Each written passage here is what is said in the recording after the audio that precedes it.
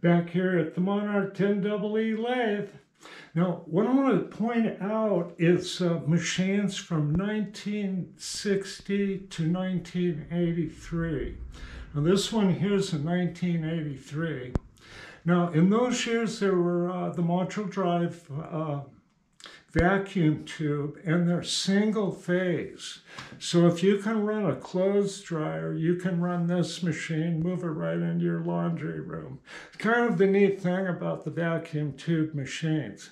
Now, after 1983, they're all solid state for quite some time until they went to the AC inverter drive. Now, at a glance, you know, if you're looking at photos and stuff like that, the vacuum tube module drive machines that are easy to work on, in my opinion, will have the disconnect switch right here. Now, the later machines, 1984 and later, they moved the switch right in here. And sometimes here, but it's not no longer there. So this is the module drive one. We'll have the switch there. If it's located anywhere else, it's the solid state regenerative drive.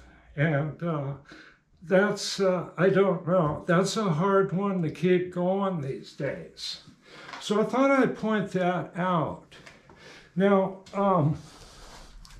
as a matter of fact, I got the somewhat battered 1984 brochure that shows the changed location of that. So that's, you know, that's kind of interesting. And that's a nice blue paint job. I always wondered what happened to that lathe. Now, if you're going to buy one of these machines, it's kind of a good idea to get the serial number and, you know, even before you purchase it, if you're going to get serious, you know, it might be worth it to spend $100 or more and get the manual for the machine. And there's a lot of advantages to that. And ask them for everything they've got. Be sure to do that so you get all the prints and just whatever information. Now, what that kind of helps you do, if there's parts with the machine and chucks like that, you can go to the original order of the machine and see what came with it. And if a lot of this stuff is still there, that's a very, very good sign. Now, another thing to look for, and I'll point this out real quick. I'll get the camera loose here. Let me try that. Now, this old machine over here really has a lot of wear on it.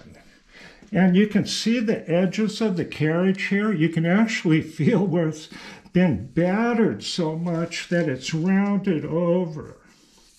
And that's just from a lot of use. And this is still a great machine with a lot of wear. And of course, the most wear is going to show up here on the inner side of the front V-way. Okay. Now, this is the older style headstock with the 3 oil windows. Now we get back over here to this machine. You can see the edges of the carriage are a lot sharper. It just hasn't been battered. That's, you know, that's just one of the things I would look for in a machine, because you can't help but battering these things up if they're in a lot of use. The later machines have the single oil window. They run cooler at the higher speeds, like you see me run this machine at. Not that the other machines, anything's wrong with them. It's just that they made it so this machine circulates the oil. And so it runs considerably cooler. Now, there's no changes I've seen in this part here. If I can get that loose. I really haven't seen any changes from, from 1960 to 1983. Really nothing noticeable.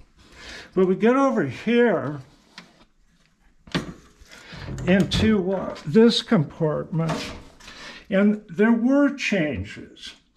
They went from the from Cutler hammer switches to these square D switches that operate faster.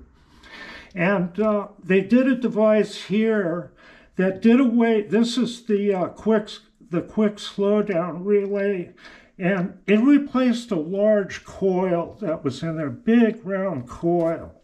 So this is one of the later improvements. And for some reason, they changed the label to a red label in about 1980 or so. And it just seems like these machines are a little bit more deluxe.